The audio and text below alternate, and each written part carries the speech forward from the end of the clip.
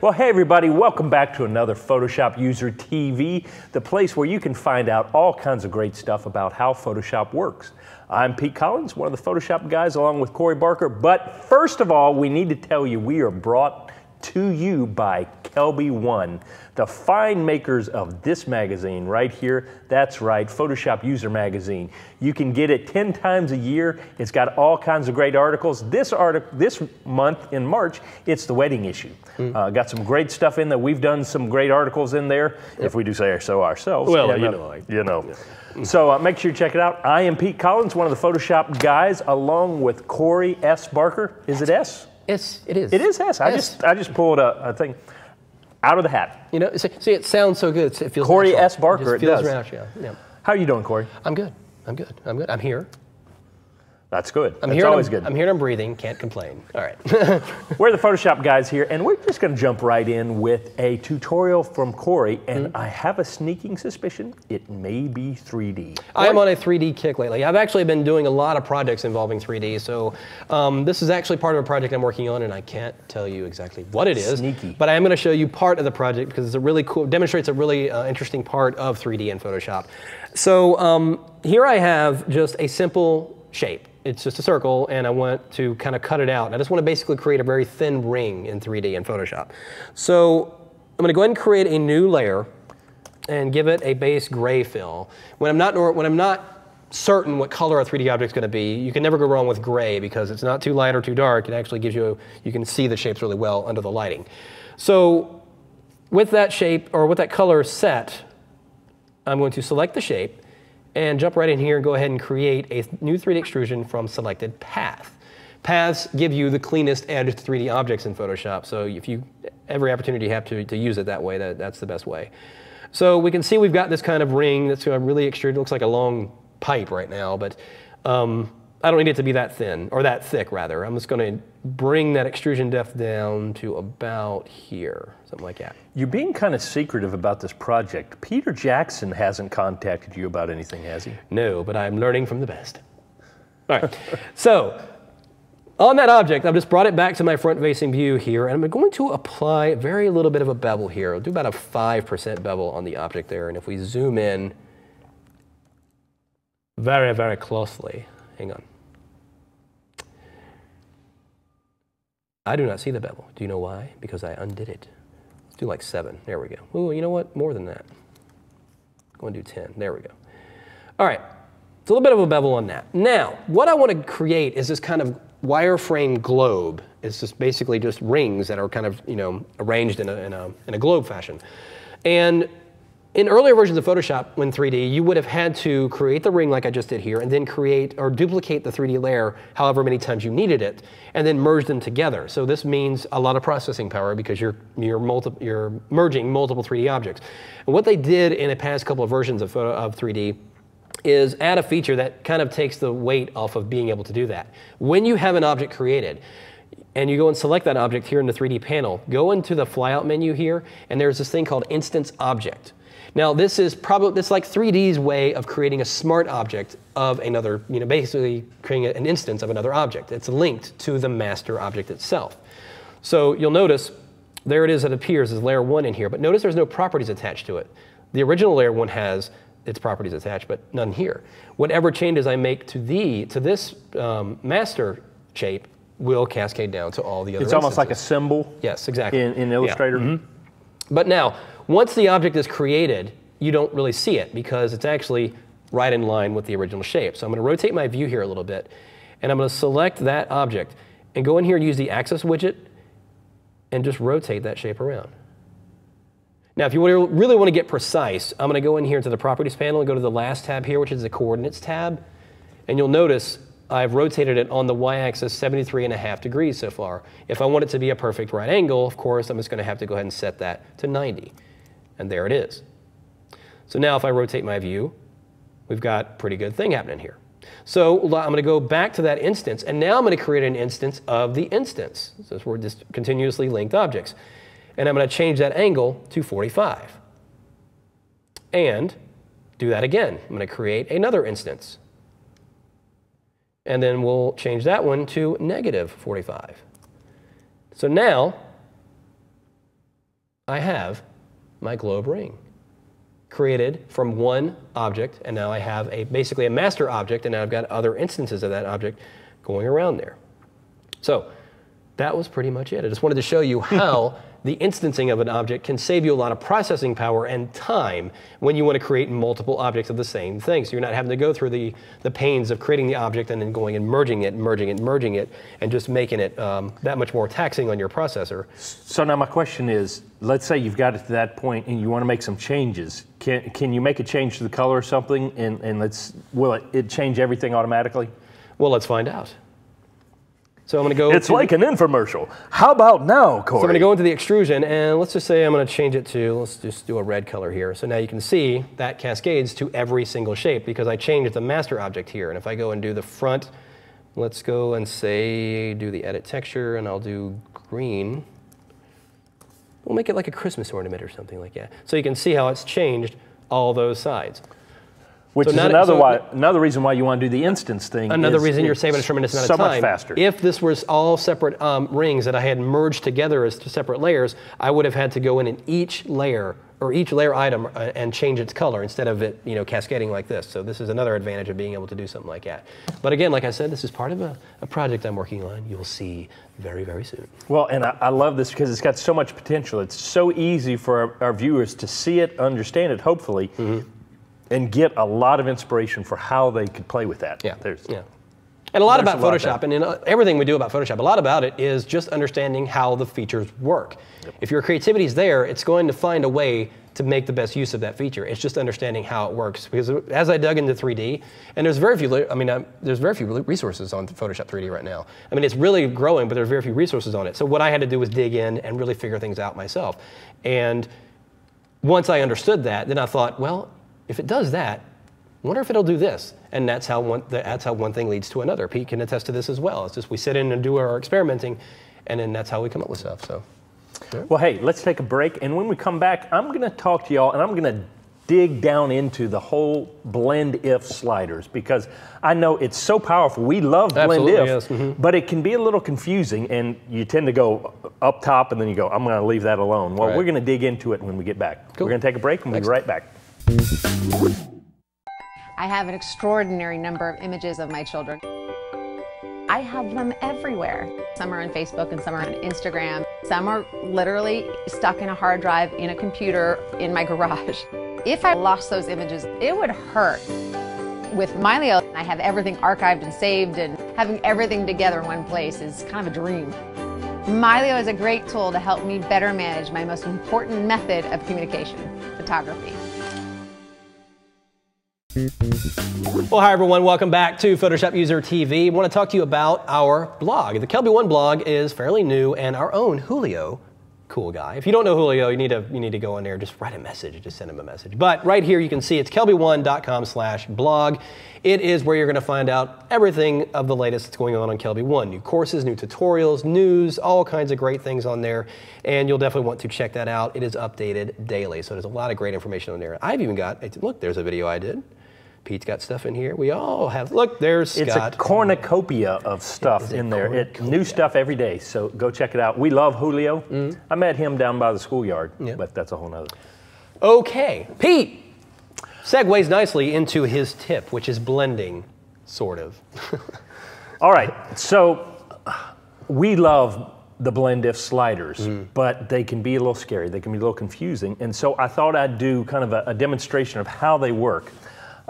We've talked about before using blending modes. The main ones that you use are going to be multiply to darken, screen to lighten, and then you've got overlay and soft light to add the contrast. Well, if you can think about the blend if sliders as sort of like those things on steroids, it will help. So what I've done is I've pulled up this grid over here, this colored grid with also the gradients on the side. If I double click in here and bring up my layer style panel, I'm going to slide this over here, running out of room. All right, let's do this. Hold on just a second, I got to cancel that. Let's move this over so you can see it. There we go. Now double click on there, bring that up. We'll bring this over to the side. We only need to see these sliders over here. All right, so I haven't changed my blend mode, which I can up here. I could choose any of the blend modes, but what I'm going to do is I am set on this layer right here, the block layer. And now I've got two different sliders here. I've got the one that affects, it's reading what's going on the layer I'm messing with, and then it's reading whatever the layer is underneath it and how the two interact. And so right now it's got blend if gray. So now if I take this slider right here, the white slider, and I start moving it over, watch the lighter, the white areas start to disappear. It's as if as I'm moving along, watch my gradient is starting to disappear as I go along. It's blending those, it's basically wiping those out. As soon as I reach the threshold of that gray right there, it will disappear. So if I move this over a little bit more, watch that little block right there, it disappears. Well, I could take this, bring this back to white. I could do the same thing with black. Start watching these over here. As I move this over, it's going to start knocking out the darker areas. It does not just affect black and white, but you notice it's hitting the different colored blocks here as well, depending on their tone.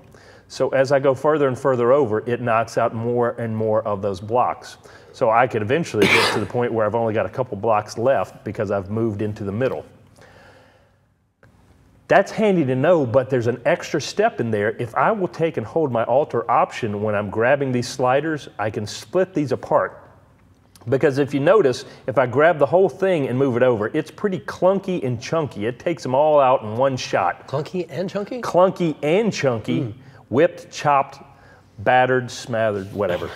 But if I split it apart, it gives you, by holding my Alter option button, it gives you more of a finesse. Notice that the blocks over here are starting to fade away.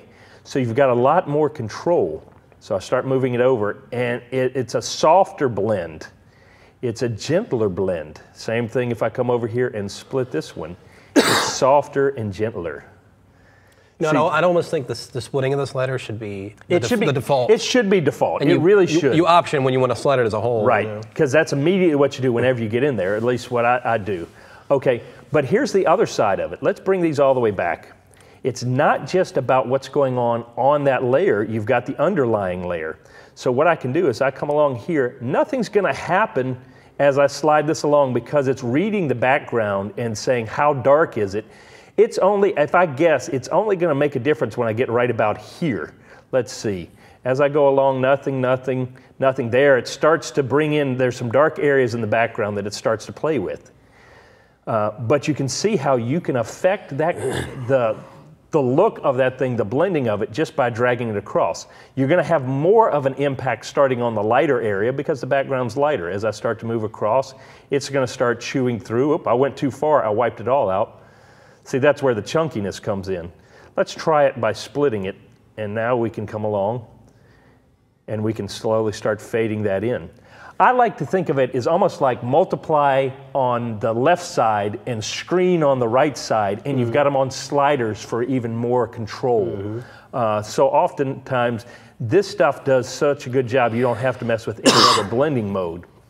And so let's do this. So hopefully you understand that. I'm going to cancel that out. That makes sense on how it works. Let's do a practical thing here. Let's bring up this right here. Let's say you've got this object, this image here that you want to blend with the background. Well, if I come over here to my blend if sliders, I know that I can basically start to get rid of that black. And immediately, look, it's pretty clunky and ugly, but we understand what's going on now. It's saying anything that's this dark, wipe it out. Anything on this side, keep it. But if I take and I split the slider, I can start to drop it in increments and a little more control. Now here's the thing on the other side, if I start wiping out the white, you can start to knock out these areas up here. You can really kind of get some interesting looks. Let's play with the bottom a little bit and boy, that sounded bad.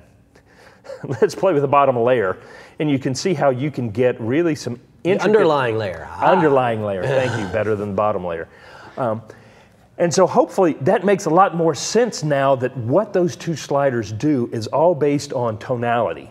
And if you split those sliders, you have a lot more control. And if you understand it's both the layer you're working with and how it's viewing the layer underneath, you can really tweak that to get the look you want without really having to do any more blending besides those two layers right there.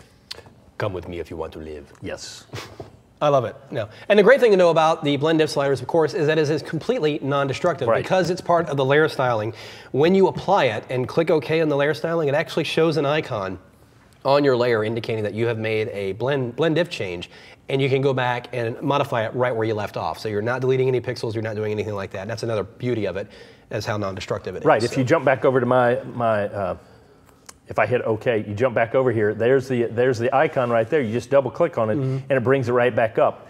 And I should say that not only can you do this with gray, but you also with red, green, and blue. Let's say you want to knock out a background color or something like that. You've shot something on a green background. That's a way that you can really work it to knock that out of there. So it's a very powerful tool that's often misunderstood, but hopefully now you will become a blend if master right here. Interesting thing, a lot of people think that is a fairly new feature. In fact, if I'm right, I believe that's been there since version 3. Yep. So it's been there for quite some time. It's always been that hidden feature that was rather difficult to find, and it's really not obvious nowadays, but now hopefully you have a better... Well, and it's also, when we find something that's a little bit scary, a little confusing, we work around it. Yeah, exactly. And so many people have seen it and worked around it forever. I want you to play with it, get used to it, and it should really increase your Photoshop skills. Indeed. All right.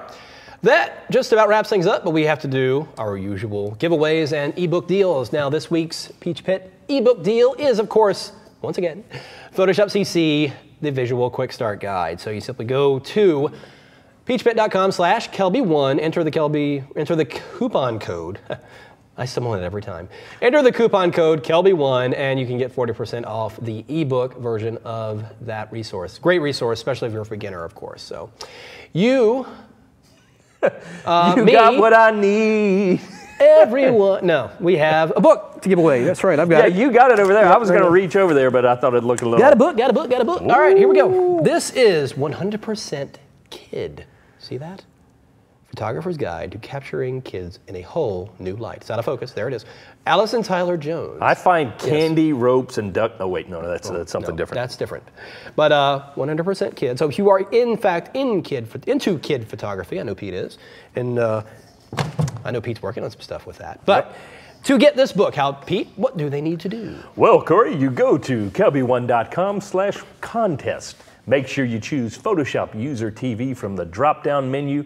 Leave your name, comments, whatever. Please leave suggestions for things we can cover, any questions that you have. We will try to get to them. We have some in the hopper that we're going to deal with in the upcoming weeks. Do that. We definitely love to be able to answer your questions. We're here for you to help you out. So do that, and we love to still love those jokes. We're getting some good ones. We got some strange ones. We got a couple of you out there that you've got some issues. I'm just most of them are a little like, but every now and then there's that one joke. It's like, clever, very nice. So, but yes, we enjoy all that. We certainly read them all. So be sure to keep them coming in. So. Well, that about wraps it up. Corey, thank you so much for joining me today. And guys, thank you so much for joining us here on Photoshop User TV. We will see you next week right here. Same bat time, same bat channel. Take care. Can we exit with the Batman music? All right. I forgot how the old Batman show went. Yeah, I was like, that's not the Batman. Funny. All right.